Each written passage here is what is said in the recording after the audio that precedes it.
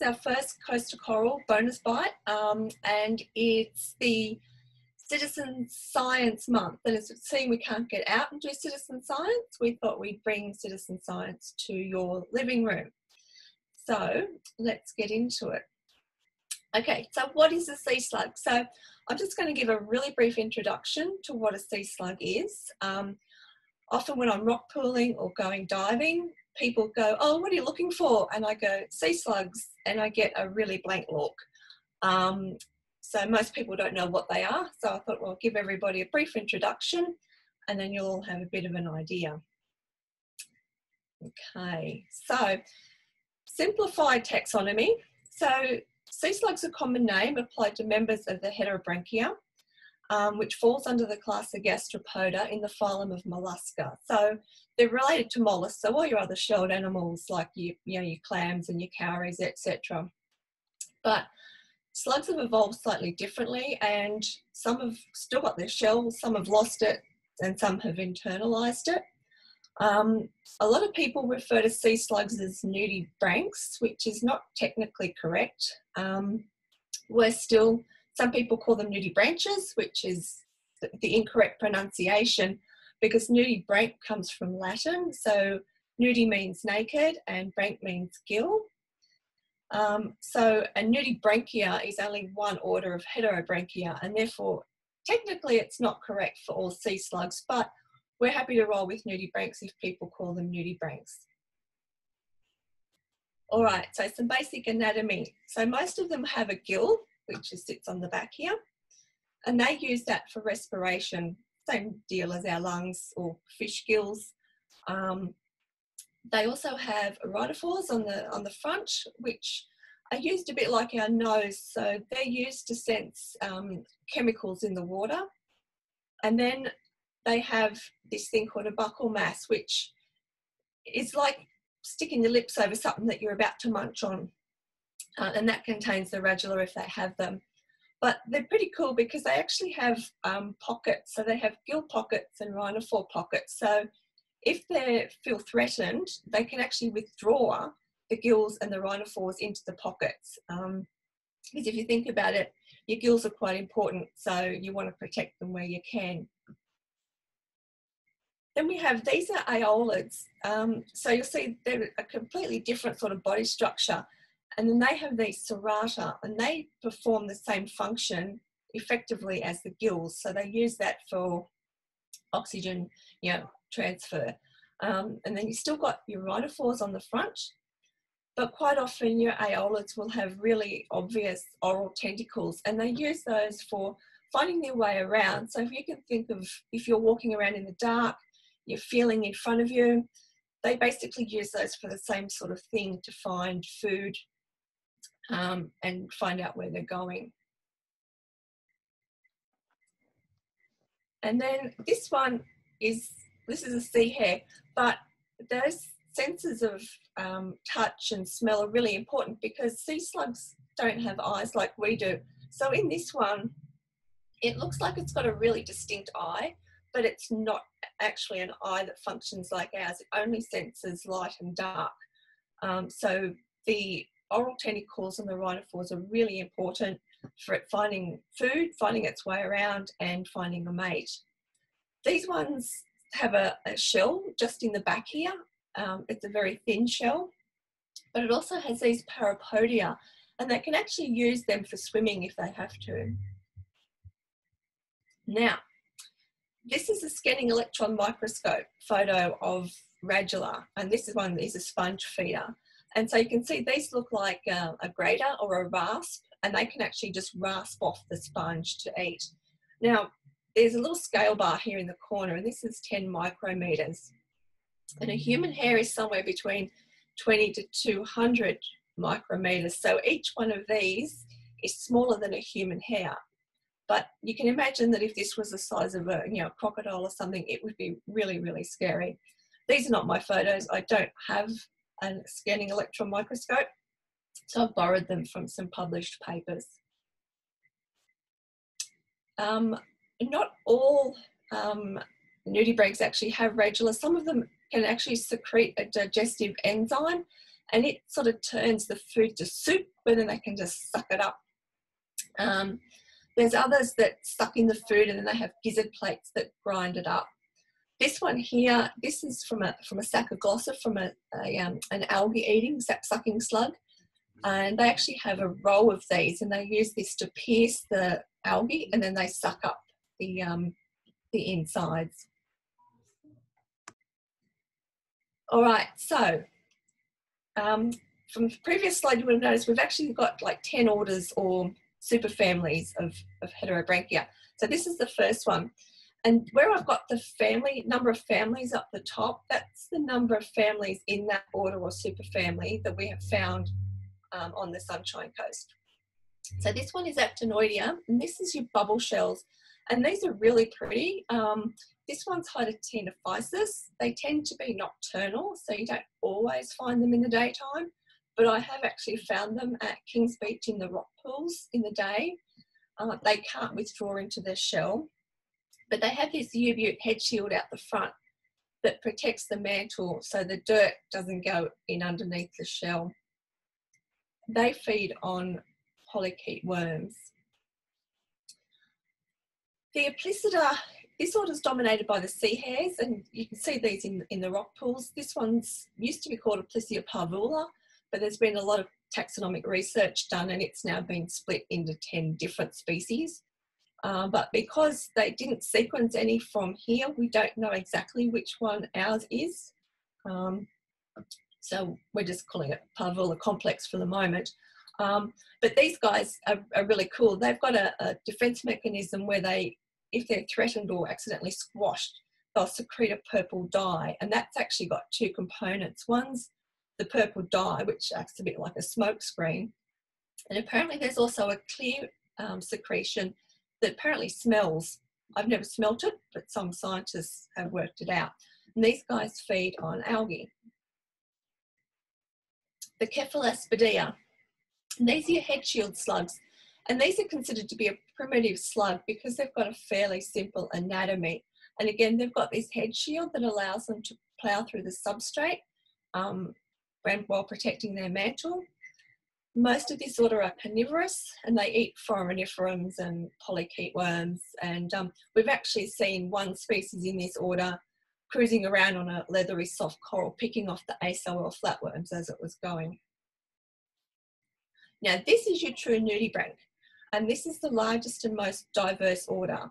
So obviously who came up with this order had one of this sort and went, okay, it's got gills. Remember, nudibranch means naked gill. So you've got this really obvious gill sitting on the back.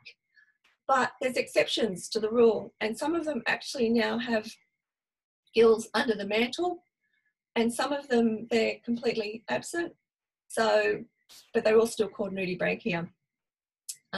They all have species-specific diets, and that includes things like sponges, ascidians, hydroids, anemones, soft and hard corals, and then some of the sea slugs actually eat other sea slugs. Some of them chew on them gradually and just slowly wear them down.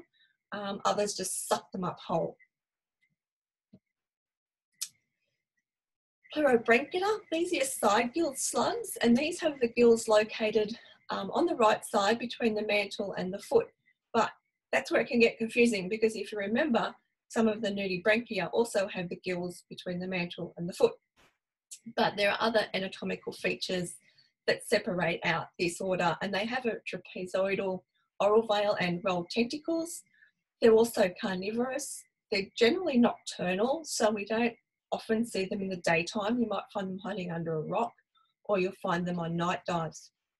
But these guys have got a really cool defense mechanism, and it's called autotomy. So they can actually cast off bits of their mantle. So you can see these lines here on this one. It can actually throw them off like a lizard does with its tail, and you end up with a slug that looks like this. So all that's left is the central piece of the mantle, and then there's the gills that we were talking about under the right side. I believe they do grow back. And the aeolids, the pointy one, the spiky one at the beginning with the serrata, they can also cast the serrata off, again, for defense mechanisms. Pteropoda, these are beautiful. These are your wingfoot or sea butterflies. They're pretty small. They have still got a shell in here. Most of the sea slugs live on the substrate, so you find them on the bottom. There's only a few that really don't live down there. One is your Glaucus atlanticus, the one that feeds on the blue bottles, and you find them washed up on the beach.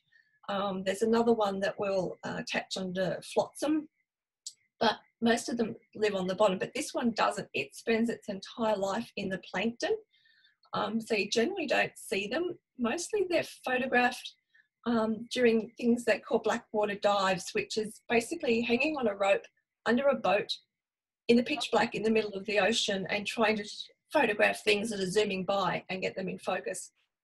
I haven't tried it. Apparently it's good fun. But we actually had, I don't know what you call a swarm of these come through about 12 months ago in the daytime, and my dive buddies were actually able to see them from the boat. So that was really amazing. The Reniculoidea, these are considered to be the most primitive of sea slugs and are related more closely to slugs from ancient eras. They also burrow through the silt, through the substrate, and they feed on foraminiferums and copiopods. Then the Runcinidae, they look similar to the Cephalaspidea, the head shield slugs, but they've actually got a different line of ancestors. They tend to be small and flat, and this is actually a photo taken on a microscope. So you can see it's quite small. It was only about 2 or 3 mil long. And this particular one, this is really cool because this is Ilby, and it's known more widely from further south down around Victoria. So we're really quite lucky here because we're on that transition zone between tropical and temperate waters. We do tend to get a mix of slugs here. This is not a very common critter though. Then we have the sap-sucking slugs, the Sacoglossa, and these are herbivores, and these are the ones with that dagger-like radula that they can pierce the algae and then suck up the inside. Some of them can actually sequester the chloroplast from the algae and then use it like solar power.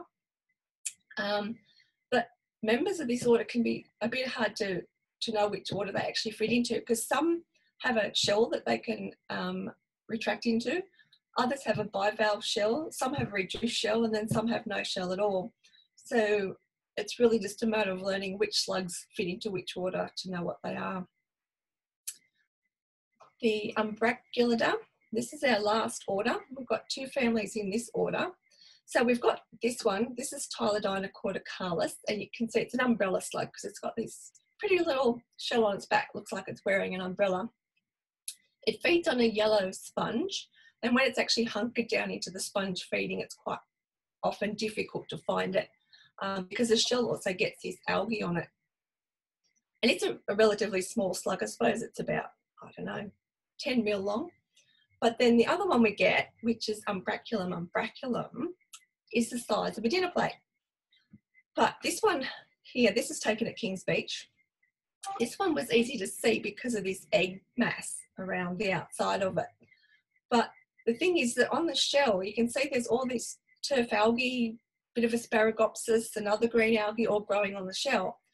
So when it's sort of hunkered down in its sponge, quite often you can't actually see it. And it's only these little yellow fecal pellets that you find that can give away that it's there.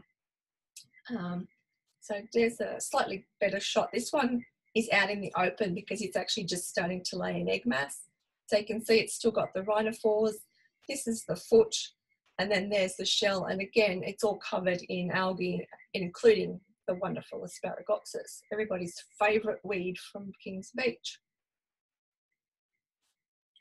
Now, reproduction. Now, all sea slugs are hermaphrodites, so they have both male and female reproductive organs, and they generally mate right sides together. There are a few exceptions to that rule, as with most things, which means both individuals get fertilised at the same time, and both are capable of laying egg masses, which, when you think about it, it's probably a good thing when you move slowly and you can't see to find your partners. When you get the chance, make it count and work on the best amount of reproduction you can have. But they lay interesting egg masses, and this one here, you can see this is a hydroid in the background, This one is wound around the branches of the hydroid, and it's laid by this critter here. And this is Myalonga cornus, and you can see this is the serrata on this aeolid. This up here is a polyp on the hydroid that it's living on. So you can see it's mimicking its host very well. And then we have the rosettes, and probably the most, I suppose, widely known one for people who go diving is the big pink one from Hexaphrancus sanguineus from the Spanish dancer. They're beautiful big pink egg masses, really easy to find.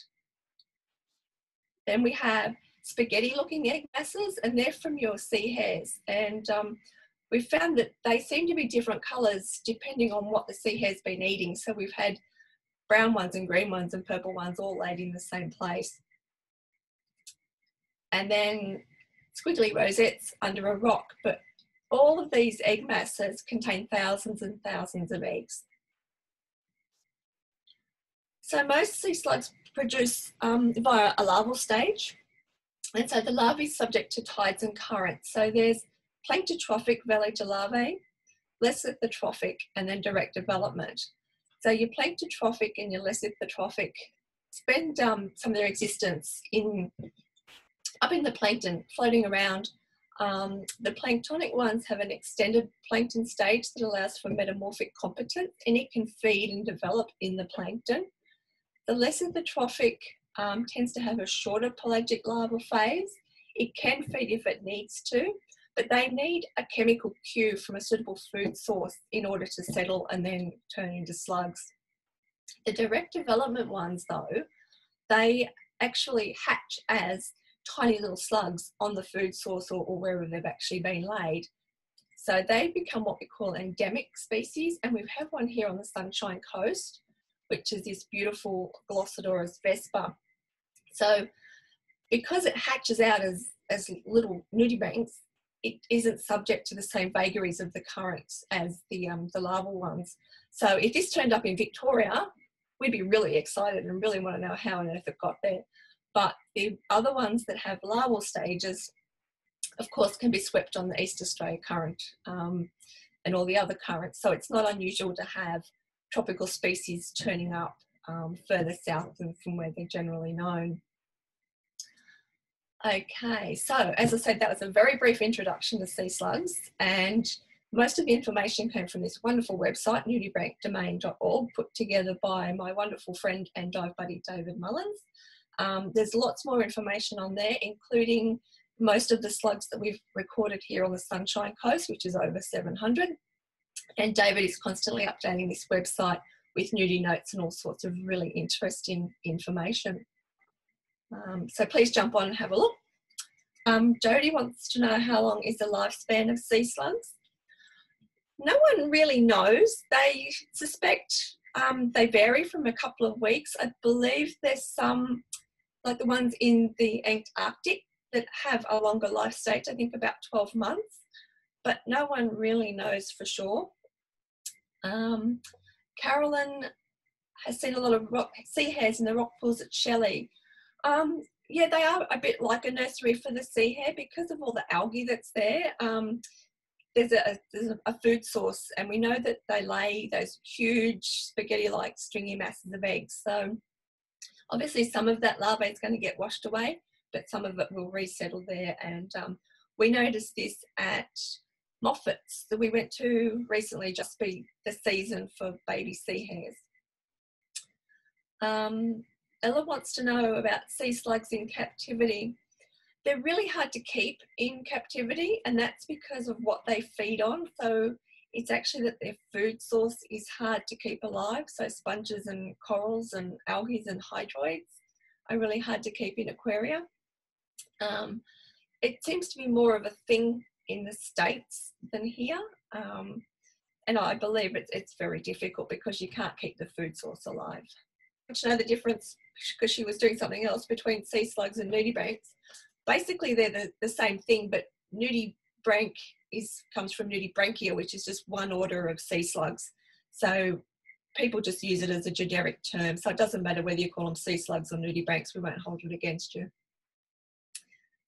And then we have a lot of wonderful sponsors that we would like to thank for supporting our presentations.